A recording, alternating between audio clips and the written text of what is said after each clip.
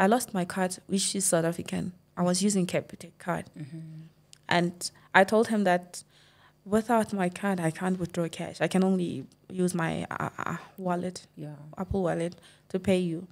And every month he was complaining about that. Welcome to the Safe Space Chats podcast with Madam Speaker. My name is Perseverance Maremeni, also known as Madam Speaker, also known as the CEO of Self-Love. If you're joining for the first time, welcome to the family of healing, self-love and motivation. And if you're returning, thank you so much for the continuous love and support you are showing to us. A big shout out to Virtuous Indoni Lodge, a big shout out to Crown Lioness, a big shout out to E2 Hair Studios, a big shout out to Hydro Quench, and a big shout out to Sand Studios. These are people, our partners who are making these episodes to be possible. Now, without any further ado, we're going to go straight into our episode for today. I'm going to allow our guest to introduce herself and tell us why we are here. Hello, my darling. Hello. How are you doing? I'm happy to be here. You're happy to be here? Yes. I'm so glad you made it. All the way from Mpumalanga. From Wheatbank, yes. Yeah. No, thank you so much for joining us. I'm very happy you welcomed me. Please tell the people who you are and a little bit about yourself. Okay, my name is Basetsana. Basetsana Huareng, a Swana girl, hailing all the way from Vryburg in the northwest. And yeah, I moved to Wheatbank in 2015. Yeah, that's where I started working. And I have a child. I'm a mom now. And I'm a part-time a content creator. Well, not a part-time, but full-time, like a TikToker and YouTube here and there sometimes, yes. How has that been like? Actually, before I was just doing like fun, light stuff and traveling with my son before the situation that we're here for happened. So I was just doing fun stuff, traveling and cooking videos, makeup videos, and that was. How was the travel content like? How was the traveling life like before you actually had this encounter that you had? It was actually really fun. I've always loved to travel, and when I was in Europe, it was way cheaper for me to travel to other European countries like Paris or Netherlands, wherever. Just learning about different cultures, different people, and different food. Yeah. So what actually went wrong now this time around? I'm a little bit nervous. Okay. Well, when I went there, I went in 2018. Okay. In June, I met a Croatian guy while I was working in Wheatbank. In a restaurant, I was a waitress. And we met and we kind of fell in love. About like 7 months later, I moved with him to Croatia. It's in Eastern Europe. And we got married. I got pregnant. And right from the beginning, the red flags were there. He was a gambling addict. His friends, because he was working here in South Africa in Wheatbank at a power station, his friends, before we left, already told me, don't go there. This guy has just recently gotten divorced, so don't go there. He's a gambling addict. You don't want to deal with this. And, I just thought they were jealous of him and me, our relationship. I didn't listen to them. I left with him.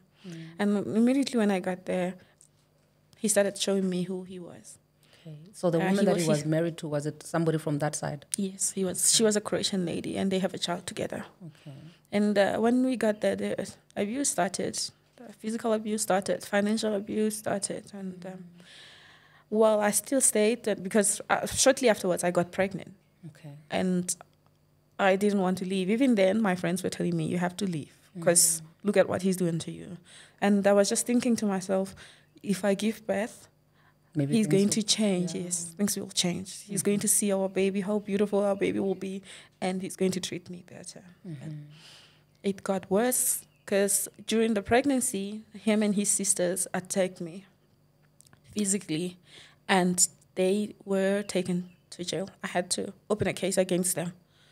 And him and his sisters? And his sister. Actually, one sister and his brother-in-law. Okay. And then about 2 weeks later, I dropped the charges because, again, I kept thinking, when the baby's born, he's going to change. He's going to So change. during the time when you were attacked, were you still pregnant? Yes. Sure. When his sister and him attacked me, I was pregnant. Sure. And then I dropped the charges because I wanted him to be there when I gave birth. On the day I gave birth, he was in casino. Ha. Yes. Gambling his life away. Yes. He used the money that we were supposed to be doing our son's nursery to gamble. Sure. And because now the police had already known my situation and the social services had already known my situation. So when I gave birth, they were there, the social services. And I was so gullible. I thought they were there to help me. They were asking me, like, are you okay? Are you safe for you and the baby to go back to this man? And I said, no, we are okay. I was so excited, even though the night before he was in casino. I was just excited to be holding my baby and still in my head thinking, when he sees the baby, he's going to change. And then he came and he changed for 2 weeks. He was the sweetest. And then after that, my baby got sick. He went to the hospital for 1 month because he had jaundice. Jaundice. Yeah, I know jaundice. Where his eyes are yellow. Everything. He was yellow everywhere. Well. Yeah. And then after that, I had Christian Anzaluko hospital. He started going back to casinos. He started hitting me again, and I had just given birth to C-section. Sure. He started hitting me again, spitting on me again, throwing my stuff outside from the balcony. And then I decided, you know what, I have to get help. I went to the social services again, those people. Okay. Before we get to the social services, what are the things that would actually provoke him to even lay a hand on you or do all these things that he would do to you? What are like on a typical day where you're just sitting like this, what would be the thing that would make him want to attack you? The money. The money was the issue because he would be spending all the money. Also, when you complain about the money? When I used to complain about the money, or sometimes I would do people's hair there. Okay. Braid people's hairs, and then I would hide the money so that I could, have money for transport to go and see Christian in hospital. Our son, Christian is our son, but he would take it instead and go and gamble.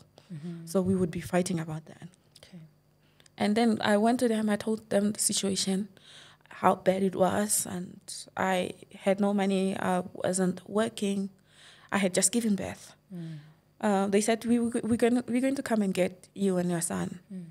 We're going to take you guys to a safe house, like a women's shelter, which is where I was for like 3 weeks when I was pregnant.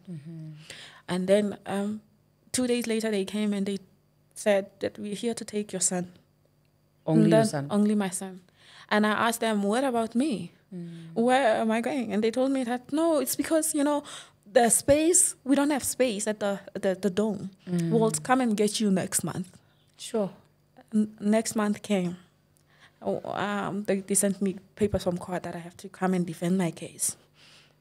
Okay. That I have postpartum depression. Depression, yeah. Yes, that there's no food. My son, my husband and I are always fighting. And I asked them, but you got this information from me. Yes. You didn't get it from my neighbors or friends. I asked you for help. That's how you got to know everything that you know now, that you're now using against me. 1 month turned into 9 months with my son away from me. How old was he when they took him? 1 month, 2 weeks. And then when they took him, he continued to beat me. The same day when they took him, he went to casino. Sure. Because I was crying, they took me to a psychiatric hospital. I slept with crazy people only because I cried. I don't know what I was supposed to do when they just took my kid, and I thought they were going to take me too. So that day, they took me to a psychiatric hospital, which gave him, my husband, the time to go to casino and finish all the money that we had. Sure. In there, afterwards, I came home and he continued to beat me. I told, because, they send somebody to your house to check if everything is okay, if the child could come back. So they have that social worker to come and check. Then my husband would beat me. And then afterwards, he would call the social worker and tell her that Basi is trying to call the police come and help. And then when she comes, I would tell her that he just beat me. He was in casino and he just beat me. And I'm going to call the police because he hit me. And the social worker would tell me that if you call the police, we are not going to give you your child back because it would show us that you guys are not ready. But you guys knew that I'm in an abusive relationship and you left me here to die, to suffer. Now every time I try to get myself out of here, you're threatening me with not giving me my child back. So it went like that for 9 months until I got my son back. So during this time when they kept your son, were you able to visit him? I was visiting him for 1 hour, 30 minutes every day. He spent his first Christmas in that homeless shelter. Sure. Every day, 1 hour, 30 minutes with him. Yes. And you would still make it? Every single day. Sure. There was a time when he even went home to his mother's house where he went on a gambling spree for 5 days. And I had to pretend like everything at home was okay because remember, we have to put on a front, like a good, like this perfect image so that we could get our child back. And the person that had to endure all the abuse was me. And they knew that I was enduring it because I was talking to a social worker and I was telling her, I'm being abused. Please get me out of here. And she would basically tell me that you have to keep quiet. If you talk, then you're not going to get your child back. And there was a time when he went to casino and when he came, we fought about the money. He broke my phone, he beat me. And then he called her again. It was around 12 a.m., midnight. And she came, as I was crying, she was praying for me, saying that I have demons and she's praying, she's trying to take the demons out of me. And my mother-in-law was there, who doesn't like me also. So she was like, yeah, pray for her. I told everyone that she's demonic. And that time, I had no phone, so I had nobody to call. The only person that knew about what was going on at that time was my friend. I didn't really tell anyone at home. So everybody back here in South Africa didn't know what was going on with you? They didn't know Christian was taken. Actually, my father knew, but he knew at a later stage when Christian was about to come. All that time, no one knew. You didn't even tell them about the abuse and the gambling and all that stuff? No, I didn't tell them. It was like I was just ashamed of people laughing at me, you know. Abantu bazothini syndrome. Yeah. Sure. And after that, my son came and we decided to come back to South Africa. Okay. When my son came, and I told myself, I promised myself, okay, when Christian comes, I'm going to come back home to South Africa. And I want nothing to do with this country. I saw what they are. And then I came back to South Africa with Christian. 3 months later, the gullible me believed him again when he told me that I've changed and everything is going to be okay. I want us to be a family. Please come back. And I went back. Okay, so when you came back with your son for the first time, how long had it been since you'd been away from home? I came in 2020 and the last time I was home was in 2018. Sure. Yes. Okay. So, and then when you were at home, how was it like? That time my heart was still not sure of whether I want to leave him or not. Like, I thought of like my son deserves a mom and a dad in the same roof. I grew up in Vryburg where I didn't have my mother. My mother died when I was in grade 2. And my father and we only met when I was 18. And I wanted to do everything I could in my power to give my son the childhood that I didn't have.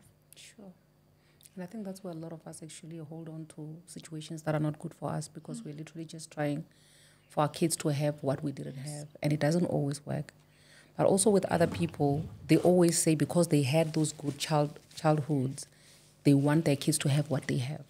So it's not only those that didn't have parents that want their kids to have that. I think in general, we just all want that. Yes. It's just too bad that we have to go through stuff sometimes and we have to do it with the wrong people. Yeah. And we don't realize that we actually sometimes, in most cases, we hurt kids. We think we're doing them a favor, but we hurt them. Yeah. So during the time when you were back home for the 3 months that you were saying you were here, did you not tell anybody about what you faced when you were that side? That time, my dad knew. He knew, and I think my aunt also knew. But my maternal family, they didn't know anything. They didn't know. Because, remember, my maternal family is a family where I grew up in Vryburg. So they didn't know. Yeah. I didn't want them to. I still had that abantu syndrome. Yeah. And then after that 3 months, we went back, and 1 month later, he started again. The abuse started again. So during the month that you went back, just for that 1 month, how was it like? He was like buying new furniture. We moved into a different apartment, and he knew that I like a beautiful apartment more than anything. I'd rather wear like nothing, like a trash bag, but have a beautiful bedroom. Yeah. So he knew that's what I liked, and he got us a new apartment. It was 2-bedroom, and I was so happy. Like, okay, he's actually really trying. And then after a month, he went back to casino. Sure. And he the first time he left, he went to casino. We didn't have food in the house. We had the fridge was empty, and Christian that time was, I think he was 1 year and 5 months, something like that. And when we knew that he was going to come at 5 p.m. So I just ironed Christian's best clothes and my clothes. We were going to buy groceries. We were then probably going to have something at a restaurant. Hey, as 5 came until 12. I don't know if I should say this here, but I had to leave my kid in the house just to go and try to check where he was in casinos so that he doesn't finish the little that he had left. He was sleeping. Christian was sleeping at night. Yes, I had to leave and go and try to check him in casinos just to save the little that he had, because without that money we had nothing. We depended on one salary, which was his, and he was getting like 2,500 euros. I don't know how much that is in South Africa. It probably around 30 something K, and he wasted it in those hours. And he slept me again when he got home. We actually met halfway. Remember, I was going to check him. We met halfway. And then when we came, he beat me. And that's when I knew that I shouldn't have came back here. Yes. Sure. So after you then realized that it was a bad move for you to actually come back there, what is the next move that you do then? I started braiding people again. I was like now braiding people a lot with Christian there. And then I was saving to go back home again. A few months after that, we came back to South Africa. And then we stayed. So during the time when you were busy braiding people and saving, was he aware of your intentions, or he just thought that he was just going to continue enduring all his abuse? He was aware that I was going to come back. I told him. The thing is, with him, I couldn't. A lot of people told me that you should just pretend to be dumb, but I could not do it. I was very upfront with how I felt, because I thought that he was going to somehow feel bad for me and do better, but he didn't. So he knew. I braided people and I saved enough money, and Christian and I came back home.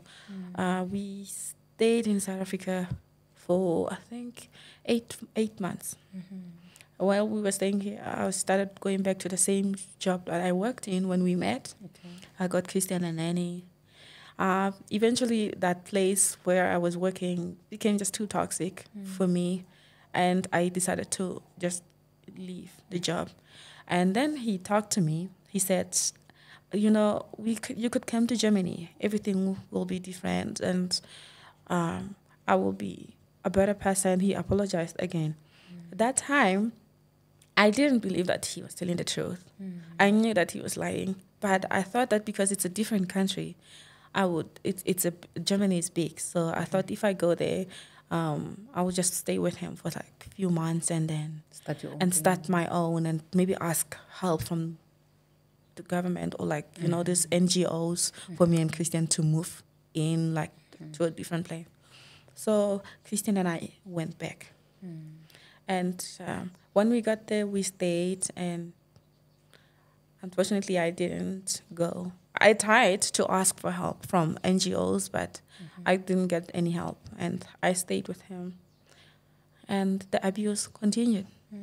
It continued. It's like you just pick up where you left off. Yes, I was picking. It actually got worse. It kept getting worse. The more I go back, the more it got worse. Yes. And then we had to go back to Croatia because his contract in Germany was finished. And we had to go back to Croatia. That it hurt me because I knew that I was going back to a place that almost broke me, that almost destroyed me. But we went. When we got there, we stayed in a very nice place that I liked. And we stayed there for, I think, 6 months. And then after that, the money just went to casino so much that he couldn't pay anymore. For the place to stay? For our place. He was behind in car rent. And he told me only like 3 months later that he was paying. That we've been behind car rent there for 3 months. That's when I decided, okay, this is going on, and now I had my own money. I was making some money on TikTok. I was also braiding people.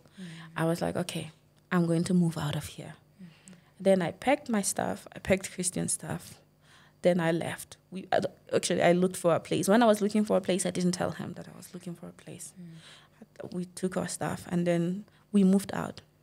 Me and Christian moved to this place. Okay.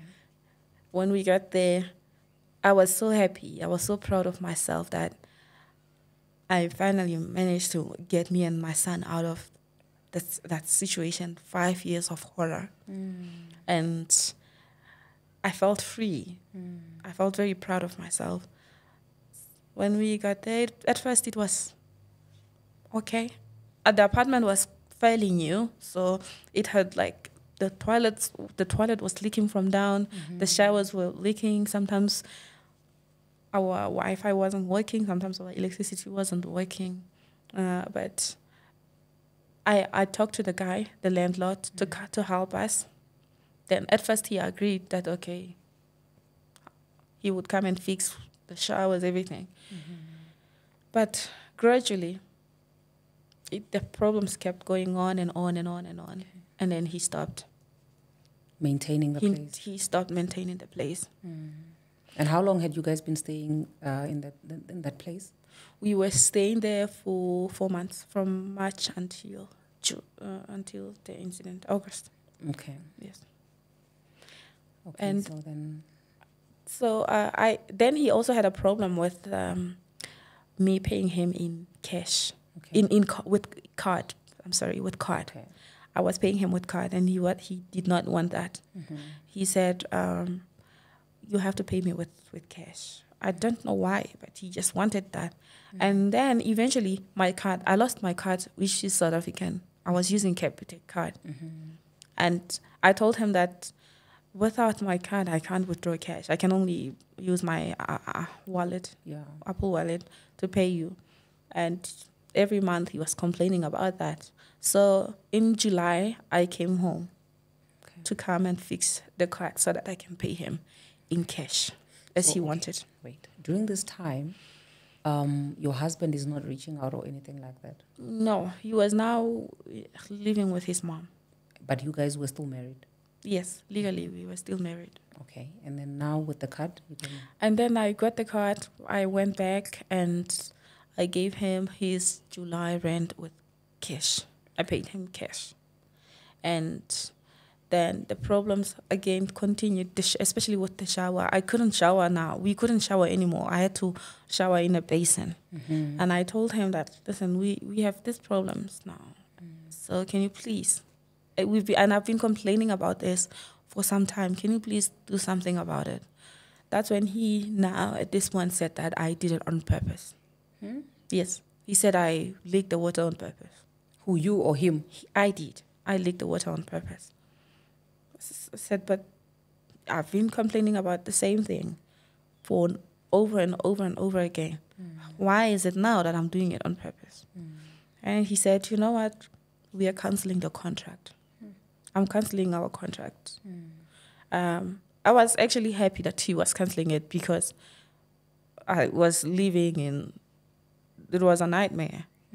So if I cancelled it myself, I would have had to risk losing my deposit.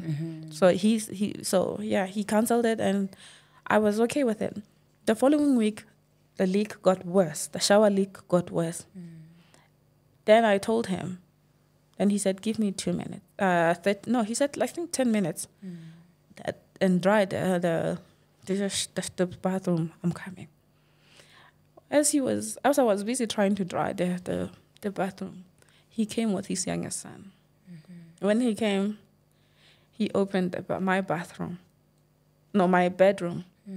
So now I'm shocked. Then I tried to start taking video, like, okay, why are you coming into the bedroom? I know it's your apartment, but I'm renting. Yes, my stuff is there, and I'm renting, and my son is here. And then he's just started taking out my stuff, taking out our bags, taking out Christian stuff. My God, that time I was scared. I was scared, and I was confused.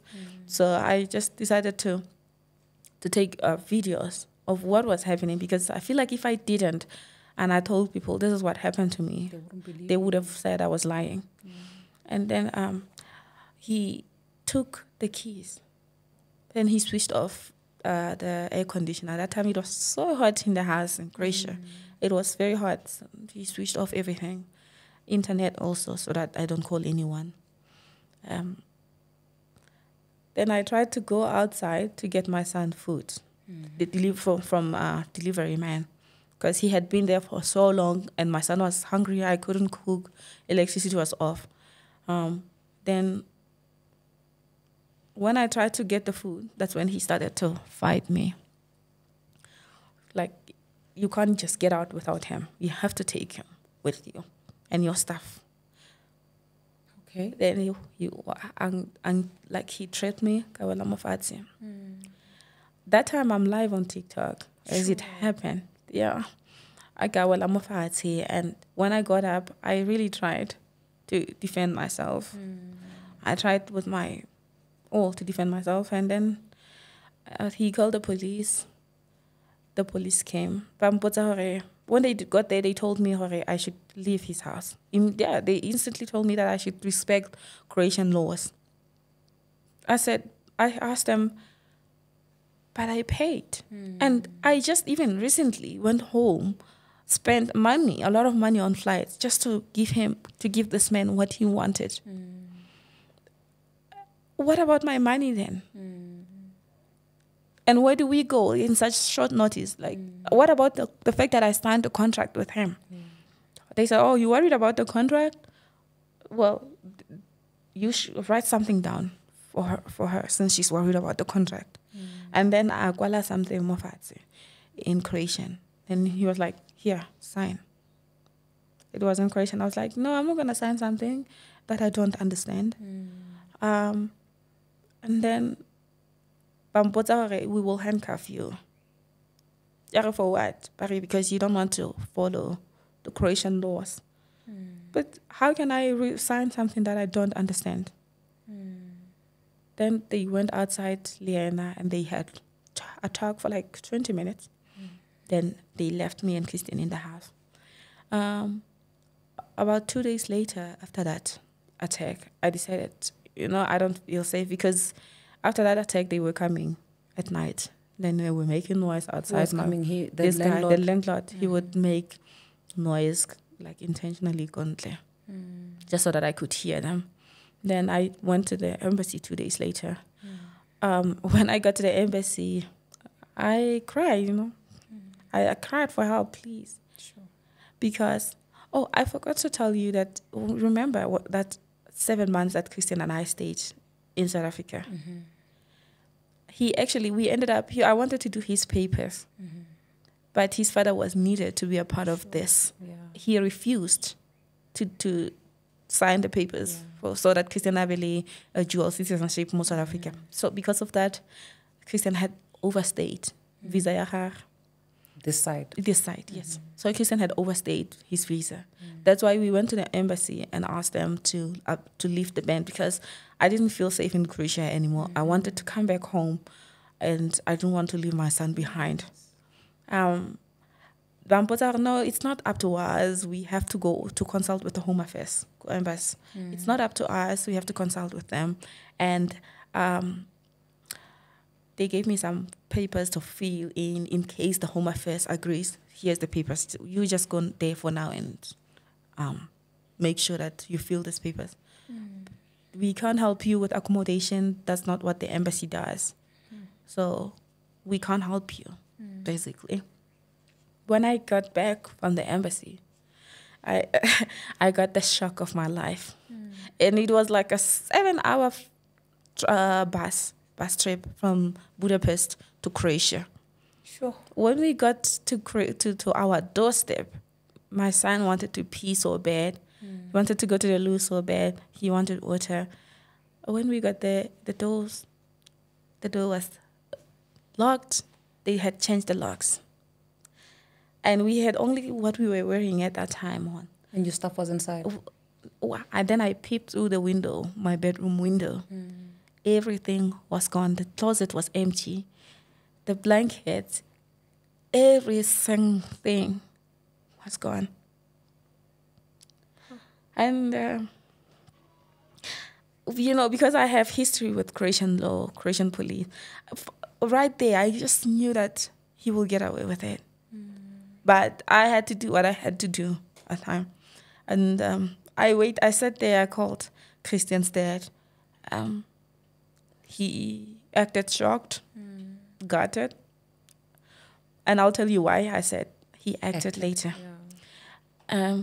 Then I called his friend who came and tried to figure out what was going on, and we couldn't figure out. I asked the son of the landlord came, and I asked him what happened to my clothes. He said he doesn't know what happened to my clothes. Then I went to the police. One day I got there, I got the worst attitude from them. I lost everything. Can I please open a case? Barry, who took your stuff? I said, the landlord took my stuff. How do you know? You don't have proof. So who would take all my stuff out and change the locks? No, but you could be using a replica key. So it could be that nobody changed the locks. You are using a replica key. But why? But they said that they called the landlord. The landlord told, no. Actually, my husband, Christian's father, called the landlord, and the landlord told him that she left. She went back to South Africa and she gave me my keys back. That's why there's nothing there. And that's what I told the police, and the police said, maybe you did really leave. Maybe now you just changed your mind and came back. But I said, how is that possible? Why would I live with just a bag? They had no answers for that. And I had to beg them, by the way, to write down my statement. They didn't want to. Please, I said, I know you're not going to do anything about it, but I just want this to be on record, that I did open a case. Then when I was done, Christian and I went to a hostel. They didn't even say, okay, let's go and ask the landlord. Let's go try to get your stuff because, your son has nothing to change. You have nothing to change. You have nothing. Then I went to a hostel. The following day, I decided to go there myself to get our stuff because we had everything that belonged to us taken from us, including my money that was in the apartment, my equipments, everything was in there. And then when we got there, I called him. I told him that I'm here. He came, opened the door. Christian was playing with my phone. He took it from Christian. That's when I knew that these people are about to attack me. He took the landlord. The landlord and his sons. He came with his 2 sons. He took the phone from Christian, and he took my phone, my other phone. And that man started beating me. He started doing it, and then his sons were also doing it. Like as I was trying, when they saw that I was trying to, defend myself from him, then they would also get involved, and so one would hold me. Ganging up on you. One would hold me, like Momaho, while the other two were hitting me. And remember that time Christian had a phone, so he had to watch everything. Trauma. Yes, he had to watch every single thing, and he kept saying, "Please stop, stop, stop, stop." They wouldn't stop. And the cabaret, I was wearing this boob chopper. Yeah, went down, bang chopper while I was naked. Sure. And then they threw me out. I saw them throw Christian out. Nkare he was nothing. And then I sat down where I was doing the video, sitting down. When I was sitting down, actually, I didn't just sit down first. I went outside after screamed for help. One neighbor came, but he was living far. He wasn't like even close. He came and asked what's going on, and he got inside. They were talking in their language. And so you didn't know the language? I know just a little bit, okay, yeah. And then they got out. I think he was lying to them, saying what I do in the shower, which was very false. I actually asked him to come and fix the shower, which had been problematic for months. So this guy, please ask him to give me my phones back. He had to beg him. Like, I heard him say, "You just attacked a woman with your sons in front of her child. Please give her for her stuff." And then that's when he gave me my phones back. That's when I was able to start recording, because I just knew that the police are now going to come and they're not going to do anything. I want this to be seen, like, what happened to me. And then Maponisa Adla, they could see where I was beaten. They could see in my face and on my arms where I was beaten. And they admitted that, yeah, we can see that they did beat you, but we don't know who beat you. Do you know who beat you? They asked me that. Do you know who beat you? I said, it's these three men.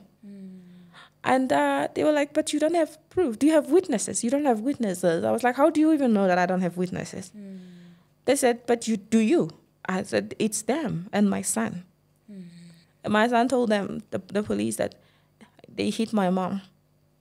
They said, we can't, our law can't take what a 5-year-old is saying seriously. And then after more, one of them asked for my ID. And because I thought it was a regular routine, Maponisa, when you just to check to check the details. No, it wasn't that. He took it and he refused to give me back, and he never gave it to me. The embassy, I called the embassy, begging them for ID back, and he refused. What is his reason? He wasn't talking. I took a video of him asking him to give me my ID. He even refused to give us his name. Sure. And then the wife came. You know, when the wife came, like, the things that she said, that time, she was like saying that you should be ashamed. You're accusing my husband of hitting you. He's never beaten anyone in his life. And I'm like, I'm so confused. Like, I should be ashamed. You just kicked me out of a house that I rented with my 5-year-old child. And your sons and your husband just attacked me. And she could tell when she was looking at me that she knew I had just been attacked.